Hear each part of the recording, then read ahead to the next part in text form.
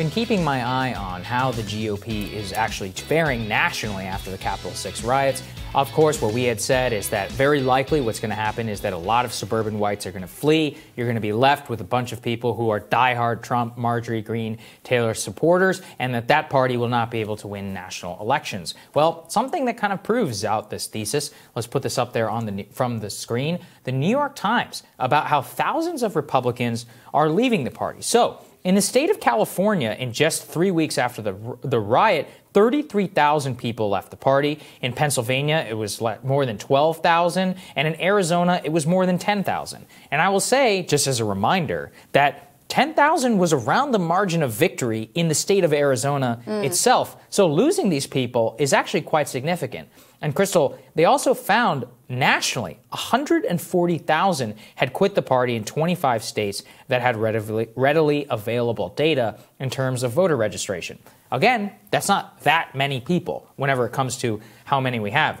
But consider that the election for Trump came down to 45,000 votes across 3 separate states. And you think about it that way, on the margins, this makes a difference in Georgia, in Arizona, in Pennsylvania. Wisconsin, the loss there was only 20,000 votes. Look, this actually can make a difference if substantive, meaningful populations in the key states do leave the party. Yeah, it's one real data point. And we saw this in the polling, too, where over the course of the Trump presidency, the refrain was always nothing matters, right? Didn't matter what he did, didn't matter how outrageous, how mad everybody was about it. His approval rating would stay as flat as any president's in history, basically. Yes. And he would remain, keep this lock-solid grip on the entire Republican Party, not just the most hardcore base. And he's still broadly popular within the Republican Party, but for the first time, there has been some actual noticeable erosion. And I think this is one more data point in that. And just to put it in context, look, oftentimes after an election, there's some shifting around of party affiliation. But this is way beyond what we're seeing in terms of Democrats. Some people have shifted from Democrats as well, but this is more than double the Democratic shift. And this is way beyond what you normally see post-election. So I do think it's a significant indication. Probably a lot of these people were functionally Democrats already. That's right. They probably voted for Biden. Probably these people voted for Biden. Maybe some of them voted for their Republican congressman, man or woman. They may have voted for a Republican senator at the state level. And now they're saying, you know what? I'm done with these people altogether. So that means that's a problem, not just for, if Trump runs again, but that's a problem for Republicans writ large. That tribal affiliation is so incredibly powerful.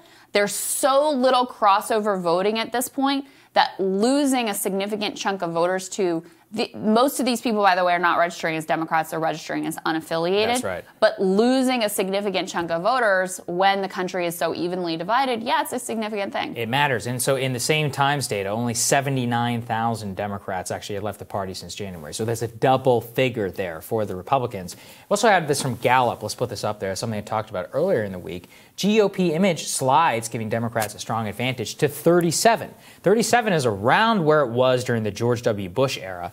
And again, just to give you an idea of how far that's fallen, it was at 51 in January of 2020 during the impeachment right before coronavirus, the highest level since 1996, excepting 9/11 for the GOP. Just goes to show you exactly how much the precipitous drop is there. So if you have some slivers of the country, much smaller, where the GOP does have dominance, that's going to be only in deep red states. So that cannot win in a national election. It's the same problem that's been there for the GOP for a long time. Trump overcame it in a way in 2016, barely lost there in 2020, but post-January 6th, it does show that there's still a lot of problems in the coalition. Now, you would never want to underestimate the ability of Democrats to screw everything up. Right. No, look, and get them back in the game. I'm saying it's a problem. Right. Yeah. Of course. But, I always think that's important context to keep in mind because you could very easily have a situation where, vaccine distribution doesn't go well. The economy is unable to restart. The stimulus package that is passed is insufficient.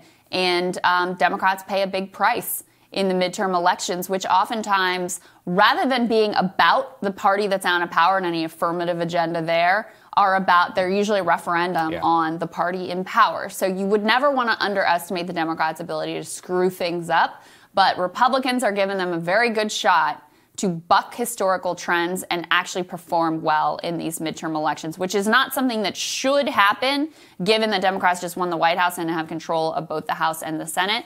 But I think is very much a possibility if they're just able to do a somewhat decent job and the bar is set as low as it possibly could be. Yeah, that's exactly right. All right, we're going to have more Rising for you after this.